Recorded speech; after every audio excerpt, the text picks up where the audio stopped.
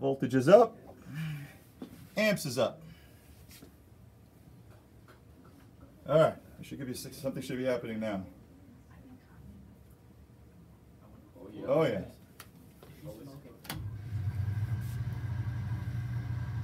There we go. Now we're talking.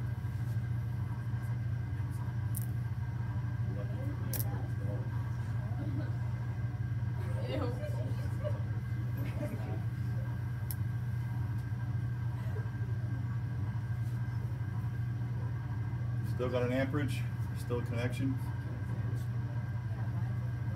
Oh, it's definitely condensation. There must have been some water inside of it. Wood does absorb water, so there could be an old pencil. We're going to try. So those electrons moving from the unhybridized P's causing all of this destruction. That's so cool. Oh, yeah! It split open all of a second. Oh, it's going to burn. Now we're going to burn some plastic.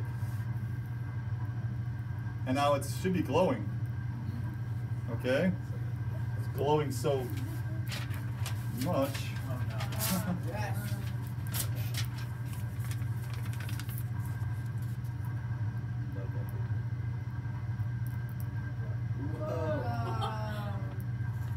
Oh, baby.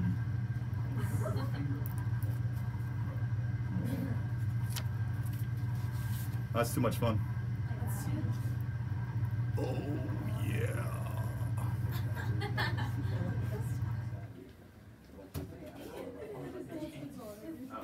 Woo!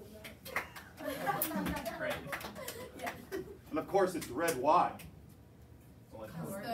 Electrons are vibrating. Okay, it's vibrating. It's not that electrons are transitioning. There's nowhere place to transition.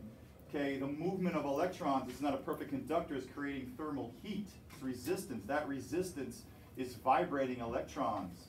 Okay, which is creating electromagnetic radiation. We learned that if I heat this, if I put more amps through this, it would go eventually all white. The color given off by an object by its vibrational energy. Okay, we can actually do what? Determine its energy. Determine its how hot it is. Okay, sorry for that. All right.